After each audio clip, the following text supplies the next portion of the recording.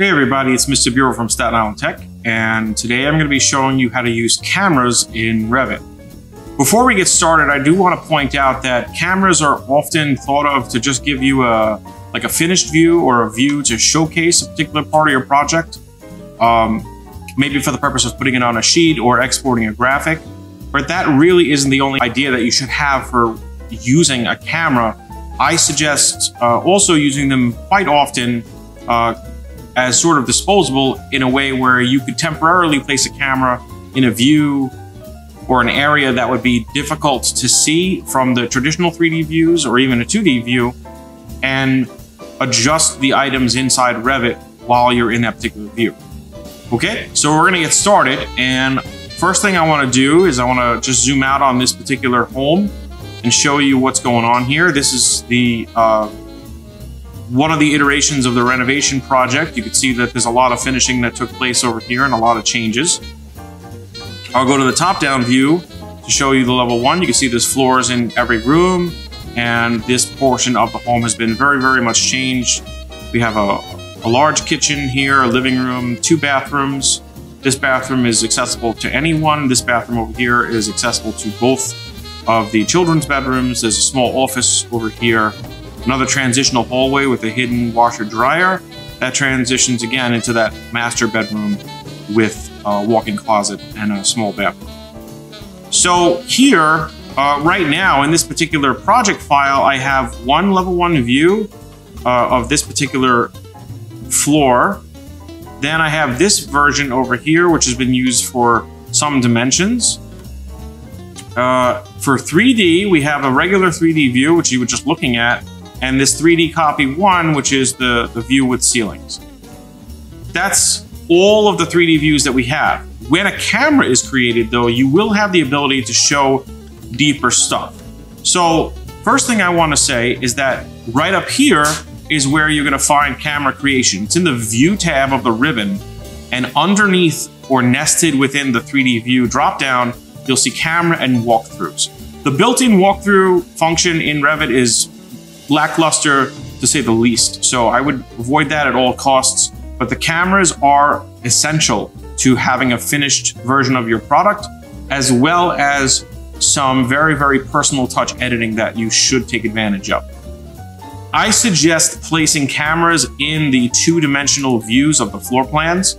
For instance, let's take a look at this kitchen view, and the first way I'm going to be looking at it is from standing over here next to the table, and I'm going to point the camera towards these appliances.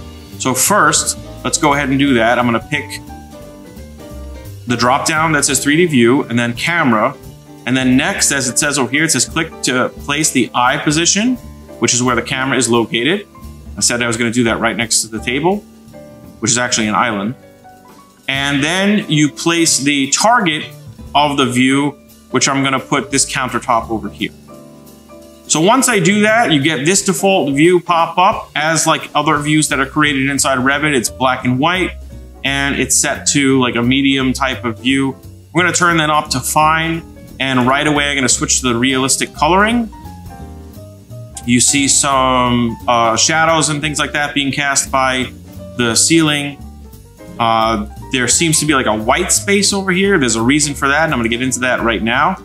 But first thing I think you should do is click on the outer box, which is the crop view of the particular camera, and just expand it in any direction that you want to make the correct field of view that you'd like to be visible. Then let's take care of that white space that's down there. That is because there's a clipping view, or like some sort of sectional plane that's blocking you from looking further into the project. And that's set over here. It's called far clip. So if I were to actually reduce this to, let's say, 14 feet and hit apply, you could see now that that clipping plane moved up closer towards me, part of the sink gets cut off, and everything behind these cabinets. So you could either make this much deeper, or you could actually just turn it off by clicking this checkbox here and then hit apply, and then you could see to the full depth of the project. Another thing that you probably want to change, because right now I'm in the realistic view, this would be the consistent color view. This is good for evaluating things and moving things around.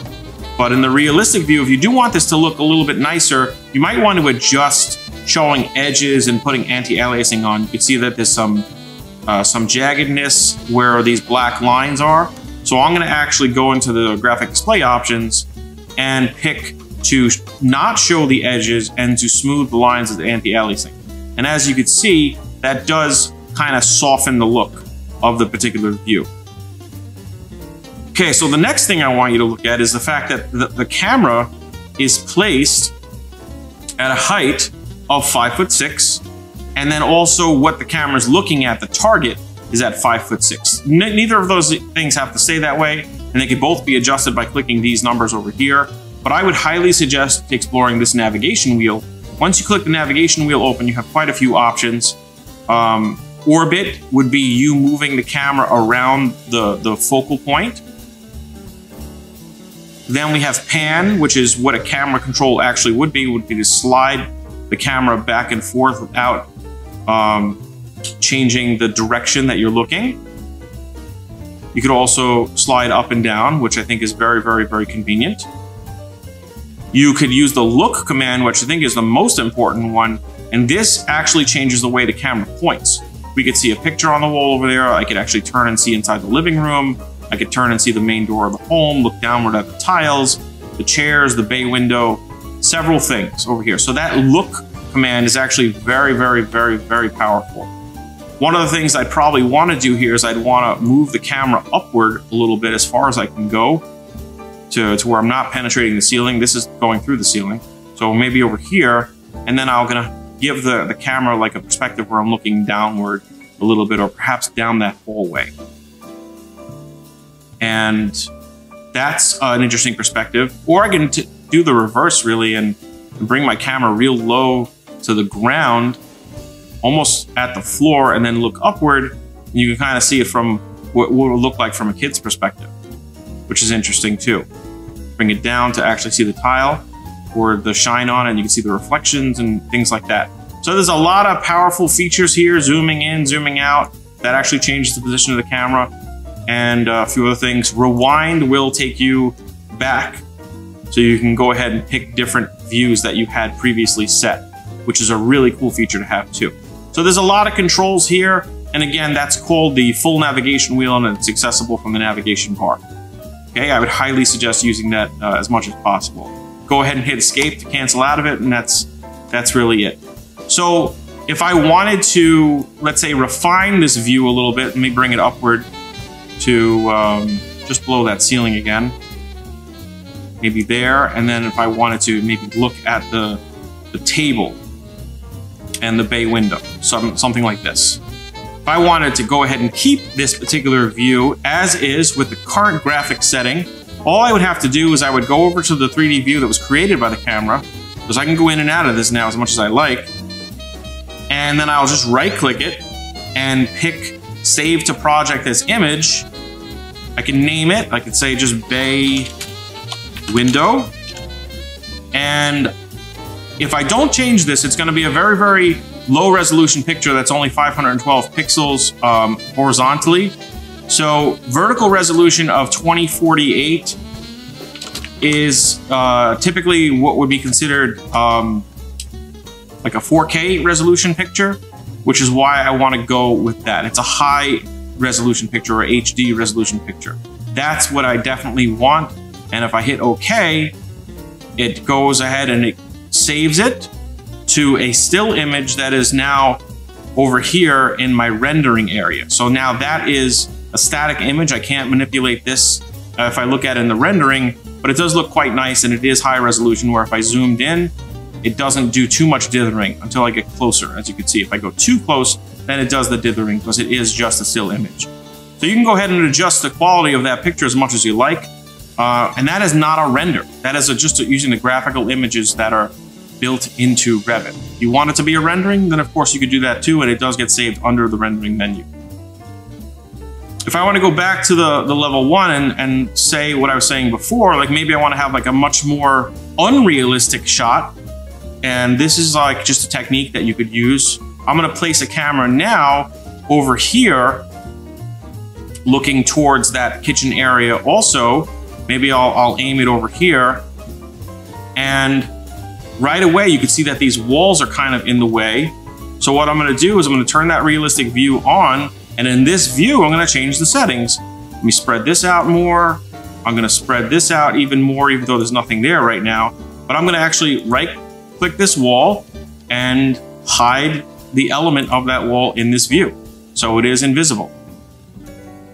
Then I'm going to also hide this piece, which is the picture frame. And I'm going to hide this wall too, even though I don't think it's going to be in my final shot.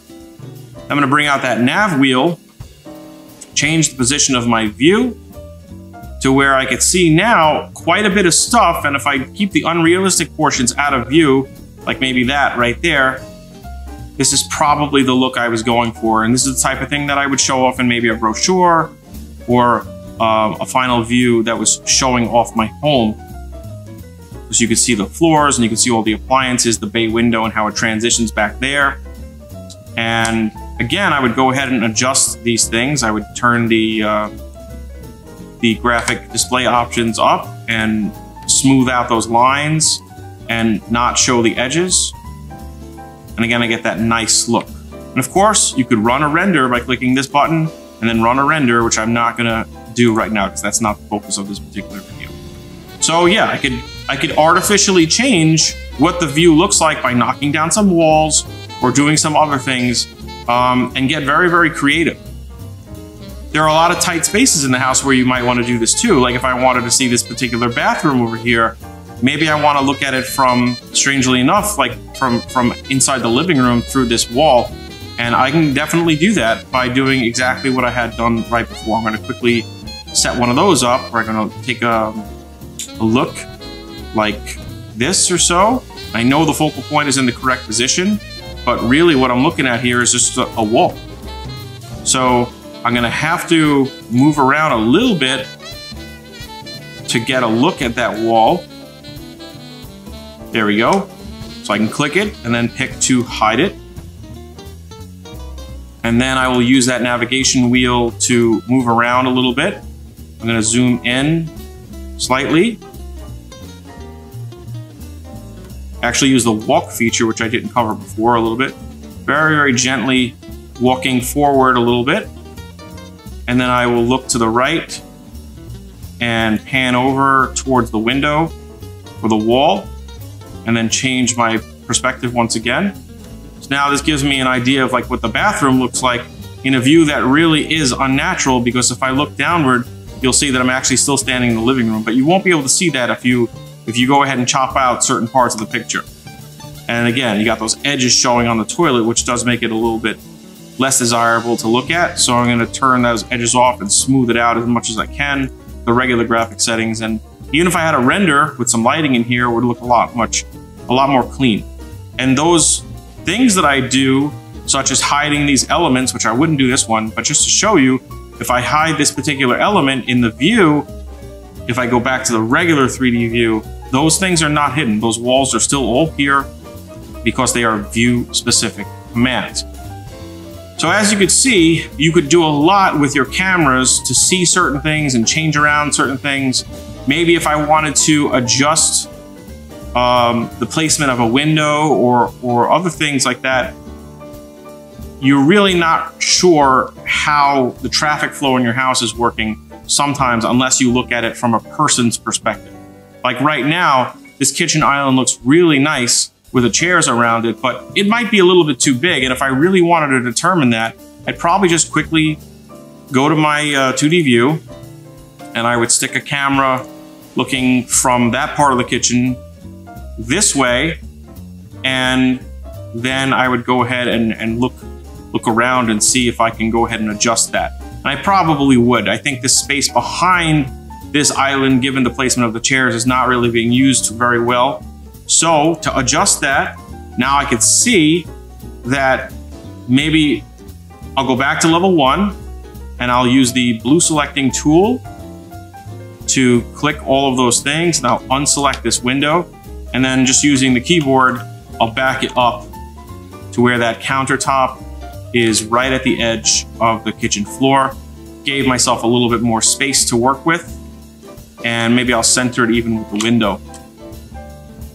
And now I'll go back to that fourth 3D view, and I can see the results of that particular thing. There's still a lot of room over here, and maybe it will feel a little bit more natural for someone walking in and out of the hallway and coming into the home and walking past these people that would be sitting at the kitchen island countertop. There's a lot of different things that really kind of come into play. And you do need that human point of view when you're designing as an architect or an interior designer to see the correct placement of not just things that are movable, such as chairs, but actual walls and floor types and window placements and all of those things.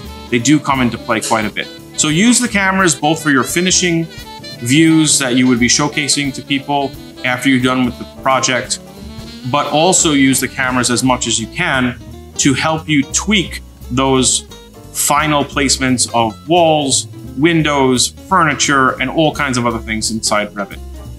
That's about it. I encourage a lot of exploration, and if you ever want to edit them, go ahead and explore this menu quite a bit more. There's a lot of options here, and once you start combining this with rendering, it's going to be really your way of communicating what you've done inside your project best to people.